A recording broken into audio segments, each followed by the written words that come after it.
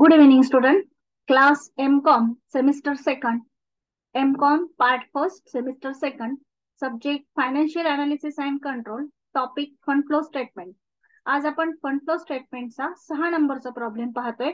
हा प्रॉब्लेम निराली पब्लिकेशनचं जे टेक्स्टबुक आहे त्यामधून घेतलेला आहे. 6 नंबरचा प्रॉब्लेम. आधी प्रॉब्लेम समजावून घ्या. Financial position of Forbes limited Fatehpur as on 31st March 2020 disclose assets and liabilities as follows. आपल्याला 2019 आणि 2020 असं 2 इयर्सचं बॅलन्स शीट दिलेलं आहे, लायबिलिटी साइड आणि ऍसेट साइड. तर फर्स्ट आपण ऍडजस्टमेंट चेक करत असतो आणि त्यानुसार ऍडिशन मध्ये आपल्याला कोणते कोणते अकाउंट प्रिपेअर करायचे ते आपण ठरवत असतो. तर या ठिकाणी प्रपोज डिव्हिडंड आलेला आहे, त्यामुळे आपल्याला प्रपोज डिव्हिडंडचा अकाउंट तर काढावंच लागणार आहे. आता ऍडजस्टमेंट चेक करूया. The additional information for the year 2019-20 includes following. Additional information मध्ये आपल्याला सांगितलेलं आहे त्या ऍडजस्टमेंट्स आपण पाहतोय. तर ऍडजस्टमेंट बघा. Cash dividend paid during the year amounting to ₹35,000. तर मग आपण प्रपोज डिव्हिडंडचा अकाउंट काढणारच आहोत. Amount of ₹3,000 was provided for अमॉर्टायझेशन of capital copyright for the year. ₹3,000 copyright जे आहेत त्याच्या अमॉर्टायझेशन साठी प्रोव्हाइड केलेले आहेत. आणि लास्ट ऍडजस्टमेंट आहे during the year 2019-20 an imported machine costing ₹78,000 was purchased, whereas one fully depreciated unproductive machine costing ₹30,000 was discarded, no salvage being realized. मग आपल्याला मशिनरीवर ऍडजस्टमेंट आहे त्यामुळे एक मशिनरी अकाउंट पण काढावं लागेल. तर ऍडिशन मध्ये आपण प्रपोज डिव्हिडंड आणि मशिनरी अकाउंट काढतोय. त्याचप्रमाणे नेहमीप्रमाणे आपले जे अकाउंट्स आहेत ते आपण काढणार आहोत. वरती in the books of force limited Fatehpur statement of change in working capital किंवा statement showing change in working capital. त्यानंतर second adjusted profit and loss account आणि थर्ड फंड फ्लो स्टेटमेंट. हे आपले रेग्युलर जे स्टेटमेंट आहेत ते आपण काढणारच आहोत. त्याचबरोबर ऍडिशन मध्ये आपण 2 अकाउंट काढणार आहोत. एक आहे प्रपोज डिव्हिडंड, दुसरा आहे मशिनरी अकाउंट. तर जे ऍडिशनल अकाउंट आहेत ते आधी आपण प्रिपेअर करून घेणार आहोत. तर बघा, जो प्रपोज डिव्हिडंड आहे त्याचा ओपनिंग बॅलन्स आहे ₹50,000 आणि क्लोजिंग बॅलन्स आहे ₹25,000. ही लायबिलिटी, त्यामुळे ओपनिंग बॅलन्स आपण क्रेडिट साईडला दाखवणार, क्लोजिंग बॅलन्स डेबिट साईडला. तर मग प्रपोज डिव्हिडंड अकाउंट आपण फर्स्ट घेतोय. Bye balance brought down ₹50,000. Opening balance credit साईडला घ्या आणि क्लोजिंग बॅलन्स शेवटी लिहा. To balance carried down debit साईडला, क्लोजिंग बॅलन्स कंसामध्ये अमाऊंट मध्ये 25,000 25,000. आता यावर एक ऍडजस्टमेंट आहे. काय ऍडजस्टमेंट आहे की कॅश डिव्हिडंड पेड केलेला आहे 35,000. मग कॅश डिव्हिडंड पेड केलाय म्हणून प्रपोज डिव्हिडंडच्या डेबिट साईडला टू बँक अकाउंट कंसात कॅश डिव्हिडंड पेड अमाऊंट मध्ये 35,000. याप्रमाणे आपण प्रपोज डिव्हिडंडचं जे अकाउंट आहे ते आधी प्रिपेअर करून घेतलेलं आहे. आता ते क्लोज करायचं आणि त्याचा जो फरक आहे तो आपण प्रॉफिट अँड लॉस ऍडजस्टमेंट अकाउंटला टाकणार आहोत. मग डेबिट साईडची टोटल केली 60,000, क्रेडिटला मांडली 60,000. त्यातून क्रेडिटचा ओपनिंग बॅलन्स 50,000 मायनस करून फरक आलेला आहे प्रॉफिट अँड लॉस ऍडजस्टमेंटला ₹10,000. कंसात लिहा provision made for dividend, that is balancing figure. हा बॅलन्स आहे. त्यानंतर आपण सेकंड अकाउंट प्रिपेअर करतोय मशिनरी अकाउंट. तर मशिनरीचा जो ओपनिंग बॅलन्स आहे तो आहे ₹1,52,000 ऍट कॉस्ट म्हटलेले आहे आणि क्लोजिंग बॅलन्स आहे ₹2,00,000. त्यावर ऍडजस्टमेंट पण आहेत, परंतु आधी आपण ओपनिंग आणि क्लोजिंग बॅलन्स पोस्टिंग करूया. तर मशिनरी जी आहे तिचा ओपनिंग बॅलन्स डेबिटला घ्यायचा कारण ती ऍसेट आहे. मशिनरी अकाउंट सेकंड अकाउंट आपण प्रिपेअर करतोय आणि ते ऍट कॉस्ट आहे, ऍट कॉस्ट फिगर्स आहेत. ओपनिंग बॅलन्स घ्या. To balance brought down 1,52,000 opening balance आणि क्लोजिंग बॅलन्स क्रेडिट साईडला पण शेवटी लिहा. बाय बॅलन्स कॅरीड डाऊन कंसात क्लोजिंग बॅलन्स ₹2,00,000. आता त्यावर ऍडजस्टमेंट आहे. ऍडजस्टमेंट काय आहे? During the year 2019-20 an imported machine costing ₹78,000 was purchased. एक मशीन काय केली? 78,000ची खरेदी केलेली. मग खरेदी केलेली तर ती डेबिट साईडला दाखवा.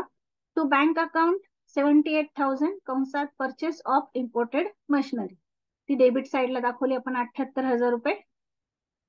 त्यानंतर आणखी एक ऍडजस्टमेंट आहे त्याच्या पुढे. Wear as one fully depreciated म्हणजे ज्याच्यावर पूर्ण डेप्रिसिएशन काढलेलं होतं, अनप्रोडक्टिव्ह मशीन कॉस्टिंग ₹30,000, जिची कॉस्ट 30,000 होती, was discarded, no सॅल्वेज Bing realise. ती जी मशीन होती ती डिस्कार्ड केलेली आणि त्यातून कोणती पण सॅल्वेज व्हॅल्यू मिळालेली नाही, म्हणजे स्क्रॅप व्हॅल्यू आलेली नाही. तर मग आपण ती दाखवणार आहोत क्रेडिट साईडला, परंतु आपण ती जी अमाऊंट आहे तिचा एक इफेक्ट प्रॉफिट अँड लॉसला पण दाखवणार आहोत, कारण की ती मशीन काय केली आपण डिस्कार्ड केलेली. म्हणून by profit and loss adjustment account कंसात अनप्रोडक्टिव्ह मशीन डिस्कार्डेड 30,000. आता आपण अकाउंट क्लोज करणार आहोत, कारण की फक्त दोनच ऍडजस्टमेंट होत्या, त्याचा आपण इफेक्ट दिलेला आहे, ओपनिंग क्लोजिंग बॅलन्स घेतलेला आहे.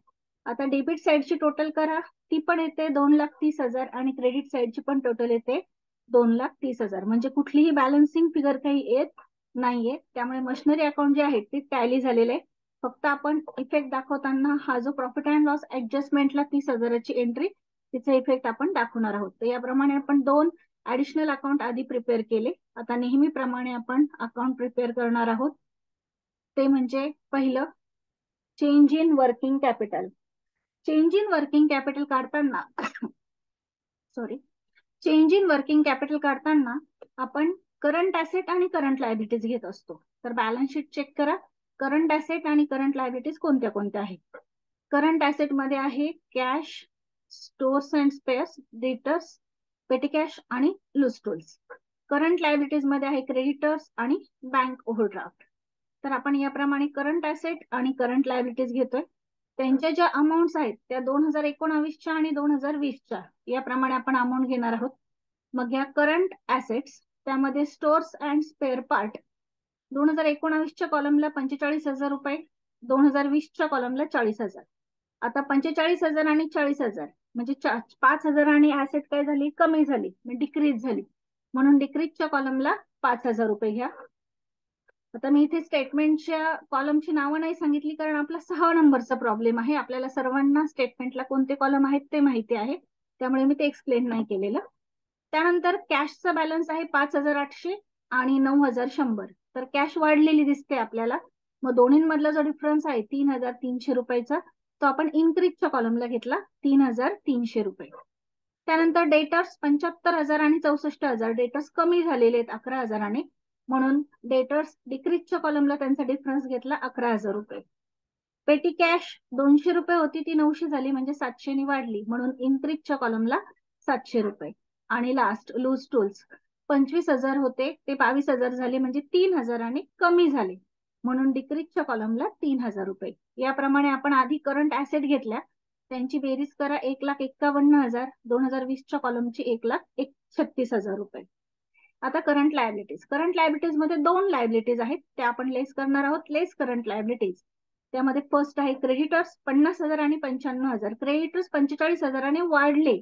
जेव्हा लायबिलिटी वाढते तेव्हा आपण डिक्रीजच्या कॉलमला घेतो, म्हणजे लायबिलिटी इन्क्रीज जर होत असेल तर तिचा जो डिफरन्स आहे तो आपण कुठे घेतो, डिक्रीजच्या कॉलमला. म्हणून डिक्रीजच्या कॉलमला घ्या 45,000. आणि बँक ओव्हरड्राफ्ट जो आहे तो होता 9,000 रुपये. 9,000चा किती झालेला आहे, 13,000 रुपये, म्हणजे वाढले बँक ओव्हरड्राफ्ट पण. मग तो डिफरन्स आहे 4,000 रुपयाचा, तो पण घ्या डिक्रीजच्या कॉलमला 4,000 रुपये. याप्रमाणे आपण करंट लायबिलिटीज घेतल्या, दोन्हींची बेरीज करा, 50,000 आणि 9,000, 59,000, 95,000 आणि 13,000, 1,08,000. आता ऍसेट मधून लायबिलिटीज मायनस करून वर्किंग कॅपिटल काढायचे.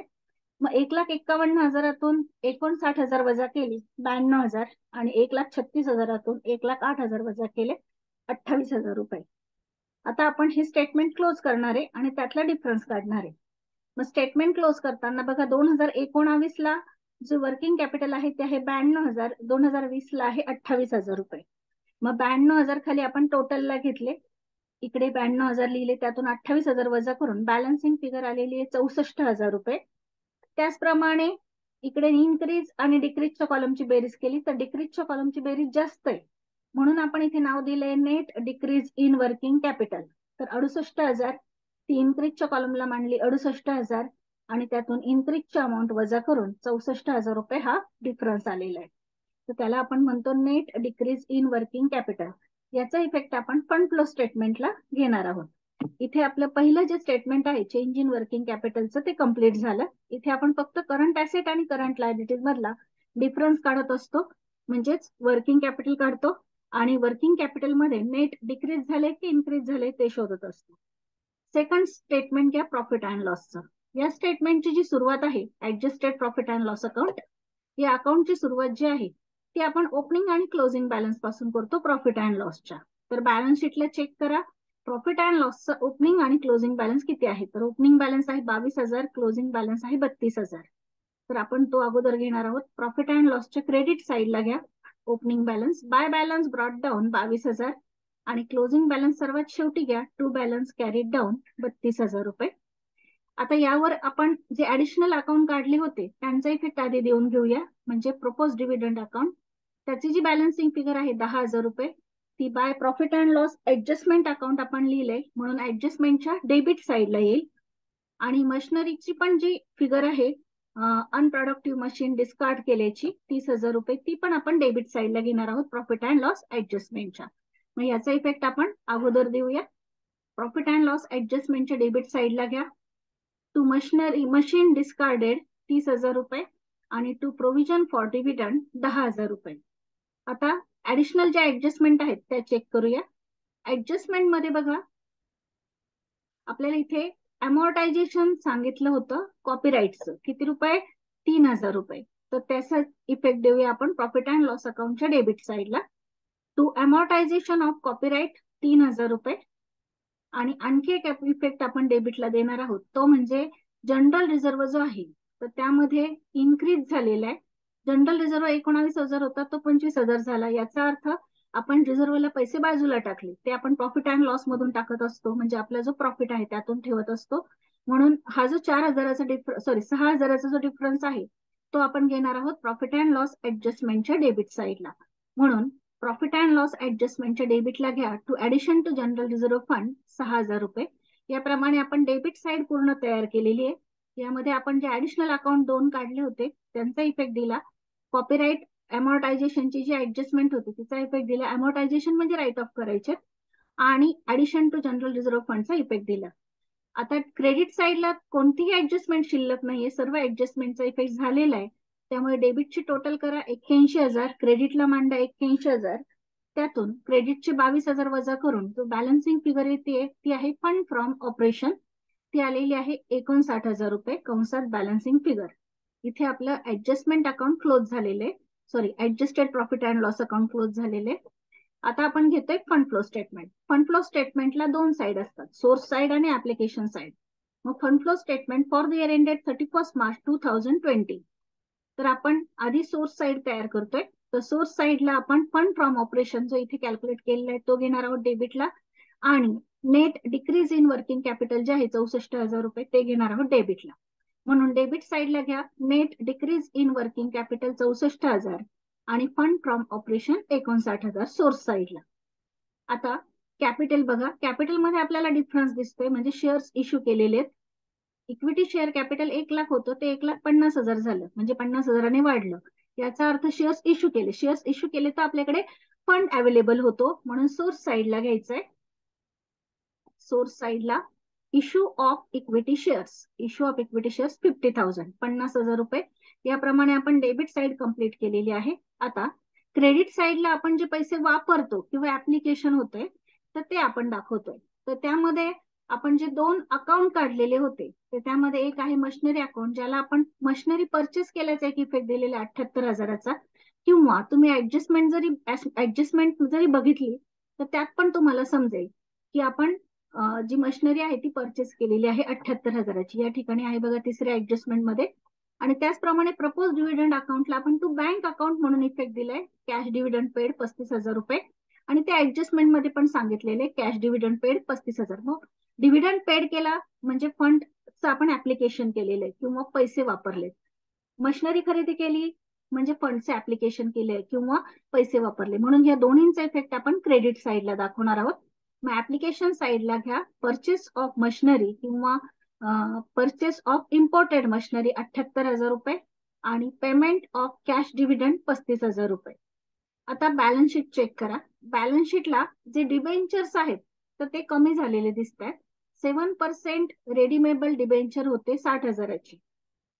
19ला आणि 20ला मात्र डॅश आहे म्हणजे अमाऊंट नाहीये. याचा अर्थ हे आपण यांचं रिडम्पशन केलेलं आहे, यांची अमाऊंट पेड केलेली 60,000 रुपये. म्हणून ऍप्लिकेशन साईडला घ्या 7% redeemable debentures 60,000, redemption of 7% redeemable debenture 60,000. आणि आता स्टेटमेंट क्लोज करा. फंड फ्लो स्टेटमेंट हे नेहमी टॅली होतं. जर टॅली झालं तरच समजायचं की आपण जो प्रॉब्लेम सॉल्व्ह केलेला आहे तो करेक्ट आहे. तर फंड फ्लो स्टेटमेंट आपलं 1,73,000ला टॅली होते. याप्रमाणे आपण 6 नंबरचा जो प्रॉब्लेम आहे तो कम्प्लीट केलेला आहे. हे बॅलन्स शीट आहे. त्यानंतर ह्या 3 ऍडजस्टमेंट वरून आपण ठरवलं की कोणते कोणते ऍडिशनल अकाउंट काढायचे. तर आपण प्रपोज डिव्हिडंड अकाउंट काढलं आणि मशिनरी अकाउंट काढलेलं आहे. त्यानंतर आपण चेंज इन वर्किंग कॅपिटलचं स्टेटमेंट काढलेलं आहे, ज्याच्यामधून आपण net decrease in working capital शोधलं 64,000. त्यानंतर adjusted profit and loss account काढले, त्यातून आपण फंड फ्रॉम ऑपरेशन शोधला आणि लास्टला फंड फ्लो स्टेटमेंट तयार करून ते टॅली केलेले. ते टॅली झालेले 1,73,000ला. इथे आपला हा प्रॉब्लेम कम्प्लीट झालेला आहे. सर्व स्टुडंटला सूचना आहे की फंड फ्लो स्टेटमेंटचे एकूण 10 प्रॉब्लेम मी पूर्ण घेणार आहे, जे निराली पब्लिकेशनच्या टेक्स्टबुक मध्ये आहे. आणि त्यानंतर जे प्रिव्हियस क्वेश्चन पेपर आहेत तर ते आपण सॉल्व्ह करून घेणार आहोत. त्याचबरोबर कम्पॅरेटिव्ह अँड कॉमन साईज जे स्टेटमेंट आहेत बॅलन्स शीट, तर त्याचे जेवढे प्रॉब्लेम बुक मध्ये आहेत ते ऑलरेडी अपलोडेड आहे. त्यानंतर कॅश फ्लो स्टेटमेंटचे 3 प्रॉब्लेम अपलोडेड आहे. आणि रेशो अनालिसिसचे तुम्ही TY BComचे जे व्हिडिओ आहेत त्यामधून तुम्हाला एकूण 12 रेशो अभ्यासाला मिळतील, 12 ते 14 रेशो. आणि उर्वरित रेशो जे आहेत म्हणजे जे खास MCOM साठी आहे, जे TY BCom मध्ये सिलेबस मध्ये त्यांच्या नाहीये, तर त्यासाठी मी सेपरेट व्हिडिओ रेशोच्या पण तयार करते.